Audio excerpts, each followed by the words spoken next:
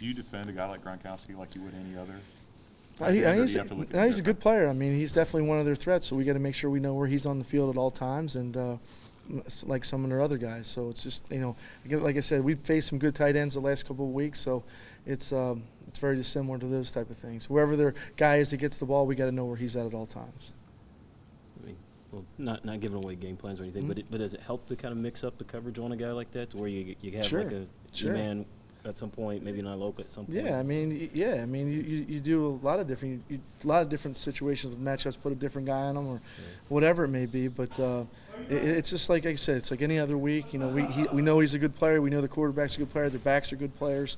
They got good receivers. So we got to match up across the board, not just with him. As you scheme, do you see weaknesses in their O-line where you can attack? No, I mean, obviously we look for it every week, regardless of what line we're playing, Tennessee, New England. But, you know, we just try to get our best guys on their worst guys, really, at the end of the day. That's really what this game is. You know, that's what every team tries to, get their best guy on their worst guy on our team. So that's pretty much what we do every week. Where's Geno at right now, health-wise? He's doing good. He's progressing just like we thought he would be. You know, obviously there's a little bit in training camp, it took him a little bit of time to come out of it, but he looks like he's getting back to normal now.